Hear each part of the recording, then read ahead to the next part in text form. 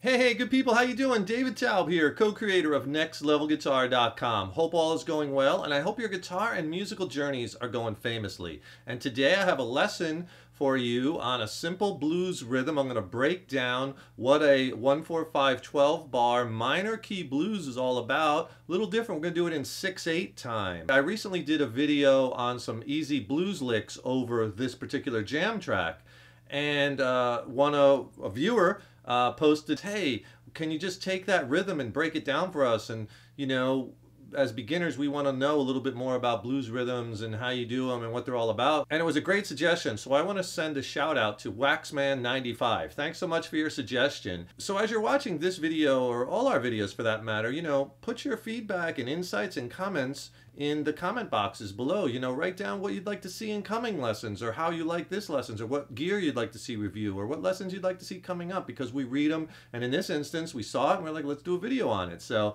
we appreciate your feedback and insights, as well as subscribe to the channel. You know, subscribing to this channel is really important. It really helps us to keep the content coming, right? So we so appreciate your support. Also, you know, like the video, give it a thumbs up if you like it, share it with your friends, and have fun with it. I want to really break down blues rhythms so you could really have a firm grasp on understanding them, and this way you can create your own and, you know, have fun and put your own spin on them and whatnot. The 1-4-5 is basically the meat and potatoes of the blues, and in this instance we're doing a 12-bar 1-4-5, and all 12-bar means is the amount of measures we're playing all the chords before the progression repeats. In this instance it's 12 times, then it repeats 12 times again, repeats, and that's the most common form of these blues, is 12-bar. There's also 8-bar, you know, 16-bar. It's the 1 chord, the 4 chord, and the 5 chord in the key of whatever key you're playing it in. I'm going to explain that for you, and I'm going to also put the jam track on in a minute,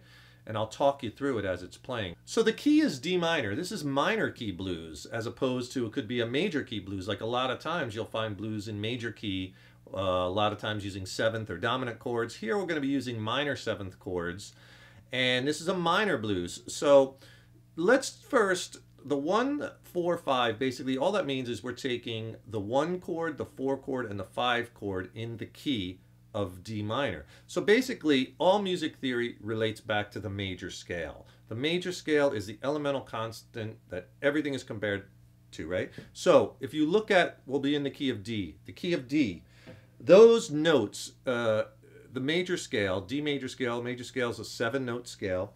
In the key of D, the notes are D, E, F sharp, G, A, B, C sharp, D, right? So there's 7 notes in the major scale, and those 7 notes represent a chord, right? But in this instance, let's just look real simple, the 7 notes. So we want to play, and I'll, you know, write everything out for you on the screen. So we want to play the 1, the 4, and the 5 in the key of D. So the 1 is obviously D, the 4 is the G, and the 5 is the A, right? So our chords for this are going to be some type of D chord, G chord, and A chord. There's our 1, our 4, and our 5. And we're going to, whatever progression we do, we're going to do it 12 times and repeat it, and that gives us our 12-bar.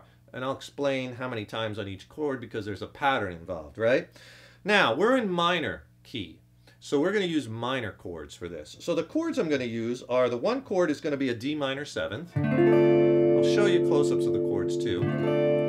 The 4 chord is going to be a G minor 7th, and the 5 chord is going to be an A minor 7th. And the turnaround chord, that's usually bar 11, like the last bar before we repeat.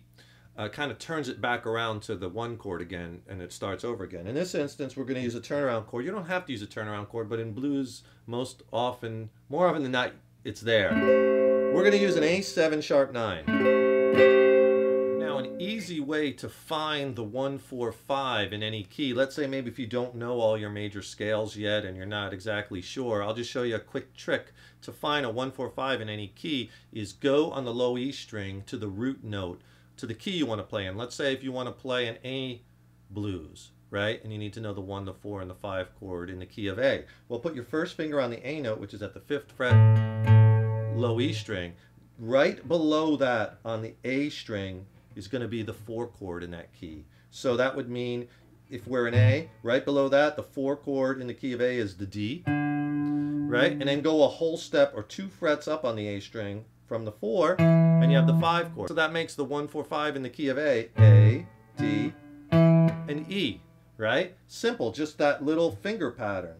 1, 4, 5 in any key. So let's do a quick quiz. All right, break out your number 2 pencil and Scantron sheets. Let's say you want to find the 1, 4, 5 in the key of F sharp. All right, what would be the 1 chord, 4 chord, and 5 chord in the key of F sharp? Go.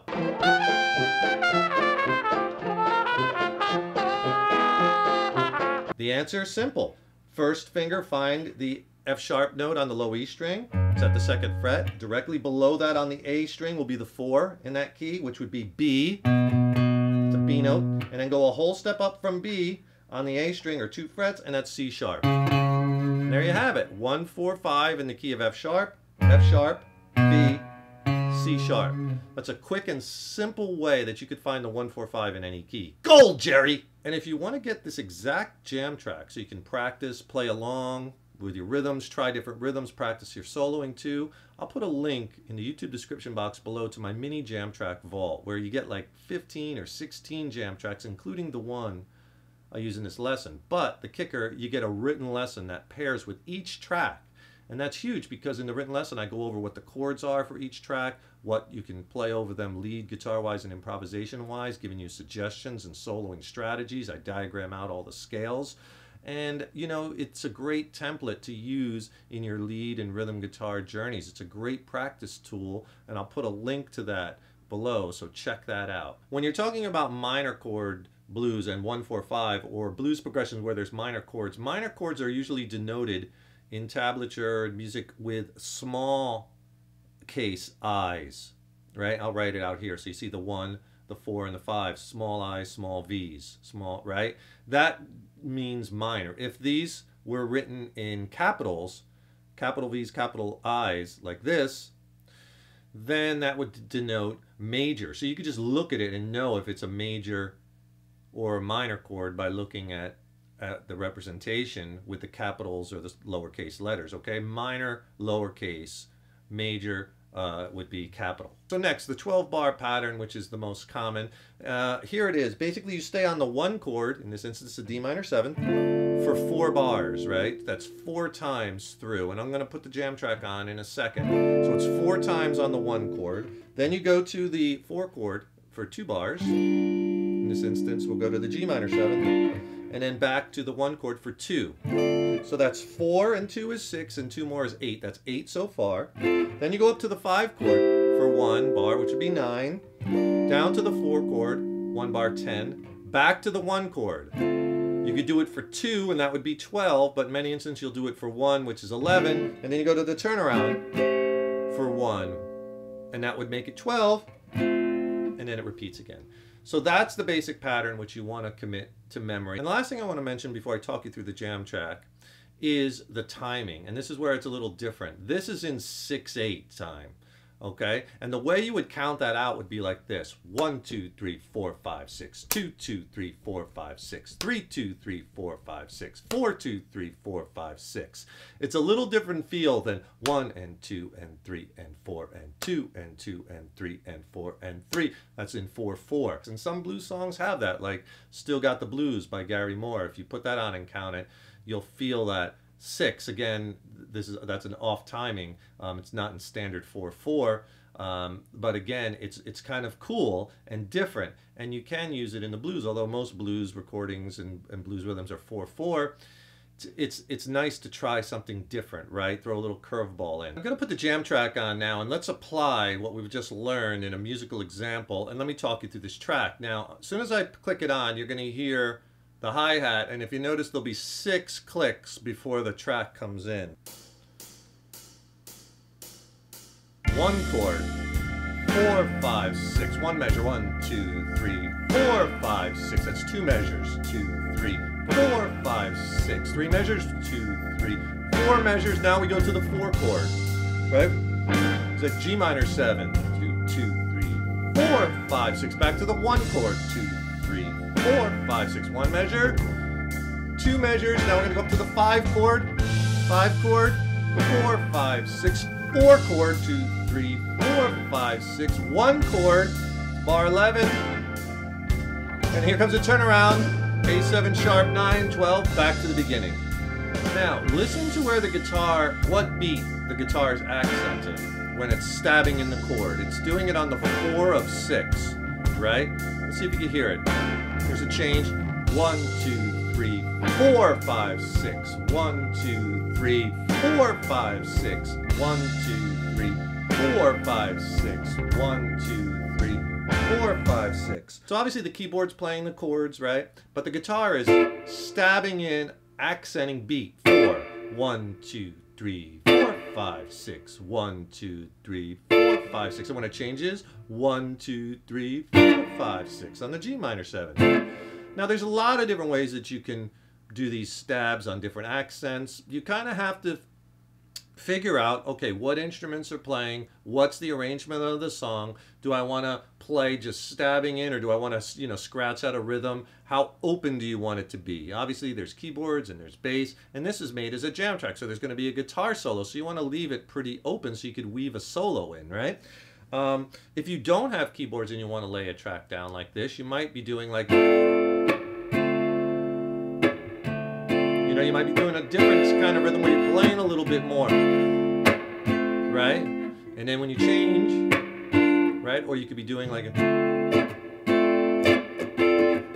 do a little bit more percussive kind of thing. Now, if you want to check out a lesson where I'm teaching different rhythm stylings in a blues progression, and I'll put a lesson like that up here in the card. So click on that, and you could learn different ways. In this instance, we're accenting beat 4. Just a couple of rhythm technique things real quick. When I'm doing those stabs, notice I'm not letting the chord ring. So all I'm doing is I'm loosening pressure. I'm hitting the chord and then quickly loosening pressure. So it kills the chord. You hear a little bit of the reverb ringing out, but basically the chord does not.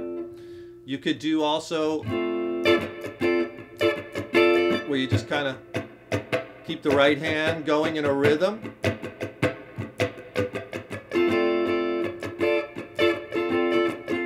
And then you just kind of come on and off pressure.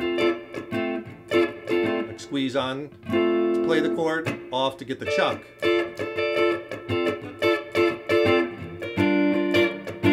All depending on, you know, what kind of mood you want to create and how much you want to play. And you can do that in each chord, you can mix it up. There's so much that you can do over a 1-4-5 change. So now you know all about the 12-bar blues, you know about minor key blues, you know about the pattern that you're playing, you know how to find a 1-4-5 in any key, right? You also know a little bit about the rhythms, and in this instant you also know a little bit about some rhythm techniques and also the timing in a 6/8 blues.